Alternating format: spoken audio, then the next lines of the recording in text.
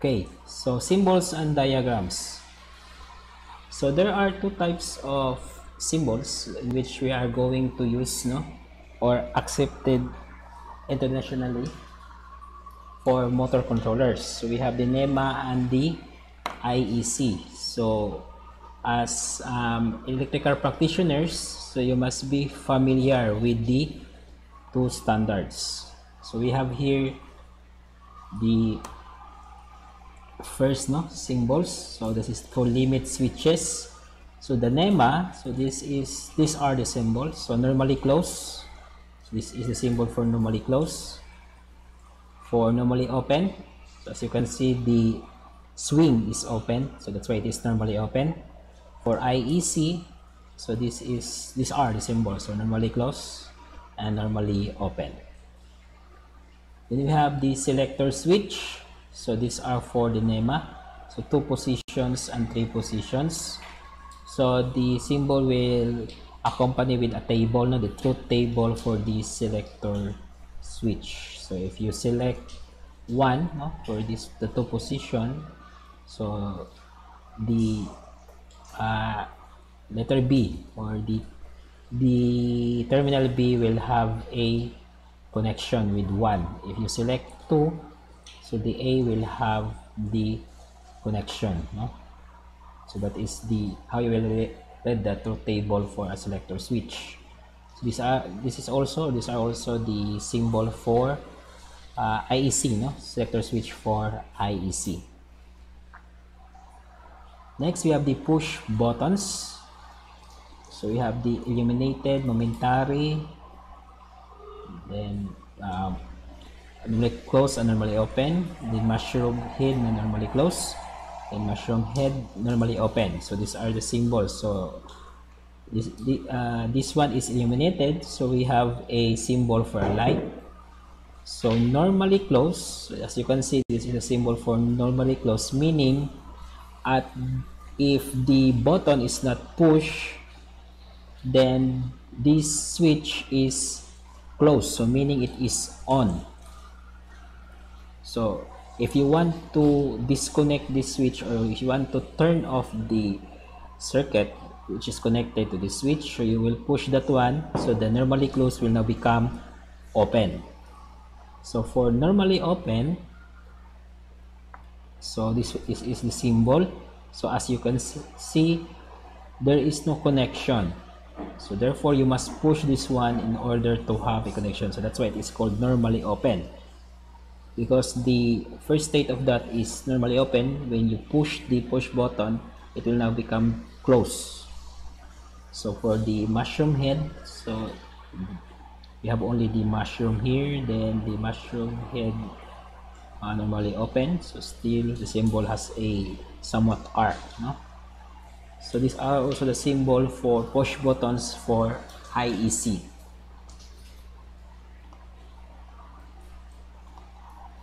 Okay, next we have the circuit breakers, no?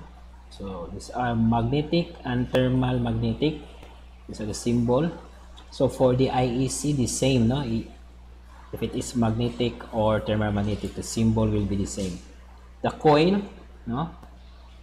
So this is the symbol for the coil for NEMA. For IEC, it will be a rectangle, no? Then basic contacts, we have normally closed, so this is the symbol, or this one for NEMA. So this is for IEC. Then for normally open, so this one. So as you can see, there is no slash here, so therefore this is not connected. So normally open. For IEC, so this is the symbol. We have time delay contacts, or the timer. So for normally closed, time closed, so the primary state is closed or on the on state. So this is the symbol for NEMA. For IEC, this one. So normally closed or time open, so this is for NEMA, this is for IEC. So normally open, time close, so we have here this one, and this is for IEC. Normally open, time open, So this is the symbol, these are the symbols, and for IEC, this one. Okay, so we have also the symbol for ground, so the same, NEMA or IEC. Induction motor, single phase, so you have a 2 wires only. For induction motor, so for IEC, so you have the word M, then 1 with a sinusoidal wave. For 3-phase, so for NEMA, 3 wires. For IEC, you have the M, the 3, and the sinusoidal. Then indicating lights or bulb or pilot light, so this will be the symbol. So you just insert the color code inside the symbol. So either it is for green, that is GR. For red, that will be RD. For yellow, that will be YL, no? That is the color code. So for IEC, so this is the symbol. So push to test, so light which require a push button also to light up, so this will be the symbol. So for meters, so either it is a voltmeter or a meter or a frequency meter or a phase meter, so this will be the symbol, and you just only insert the code, no? For example, ammeter, so you will put A inside. Voltmeter, you will put V. So voltmeter AC, so V with a sinusoidal below. So the same with IEC. Then we have overload relays. So these are the symbol. So we have thermal element and magnetic element. Okay. So for this is for NEMA and for IEC. Okay. So we now have the circuit diagram of a basic motor controller. So this is a direct online motor controller. So a circuit of a motor control consists of 2 parts. We have the power circuit and the control circuit. So the power circuit will be the one to indicate how the power or the supply is connected to the motor. So for this one, this is the power circuit. This is drawn using the NEMA symbols. So as you can see, these are the contactors. So the normally open contactors. So these are the terminal for the supply.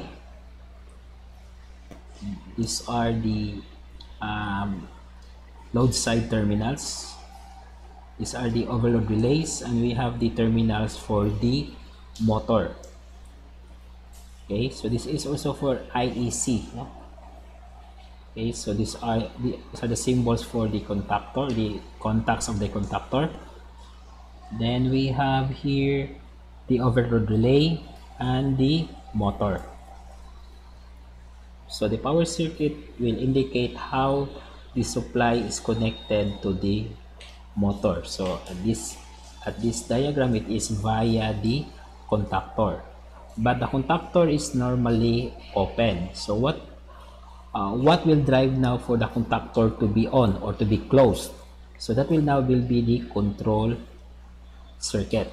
So the control circuit indicates how the contactor will be wired and what are the buttons and contacts that will serve as the control of the contactor. So the contactor is controlling the motor. The push buttons, the auxiliary contacts, the control relay are the one controlling the contactor. So this is a symbol for the coil, no, of the motor. So we have here the overload relay. This is a push button stop. This is a push button start. We have a normally open contact. Okay. So in this state, so this is called a ladder diagram. No? Ladder diagram. So in NEMA, the diagram for control circuit is a ladder diagram. So it is called a ladder diagram because we will write our line 1 and line 2 as vertical lines. Then our whole circuit will be serve on the horizontal line like a rung of a ladder. So that's why it's called a ladder diagram. So at this state, as if you can say see, so if we are going to push the start button, so the current will flow from the stop because the stop is normally closed, so it is connected. Then because we push the start, then it will be connected, so the current now will flow from line 1 going to the coil. So when the coil is now supplied by a line 1 and a line 2, the coil will activate. So what will happen to this contact? So this contact will be normally closed or will be connected. So once we release our start button, so the current now will flow on this contact, on this contact here, which became normally closed once we push the start button. So this part here, the circuit, is called the latching. No, the latching will serve as the mechanism in which to hold the control of the contactor on the on state. So if it is already on, the question now is how we are going to turn off the control circuit. So we can push the start button again, but it will just serve us to have two path for the current. So same line with two wires, so it will have no effect. So to turn off the control circuit, we'll just push the stop, because if you are going to push the stop, it will now disconnect. This line here will go down, it will now disconnect, so our contactor will be turned off, the coil will be turned off, because it will not be connected to a line 1 and a line 2, so our whole circuit will be turned off. So once the contactor had been turned off, then the motor also will be turned off.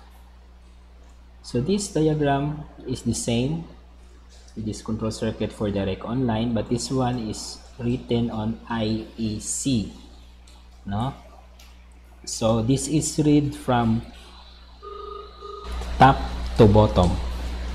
So the circuit or the control circuit for IEC is written vertically and read from top to bottom. So this will be our line 1, this will be our line 2. So this will be our push button. So this will be our latching contacts. This will be our coil. Okay. So I believe that will be all for this evening.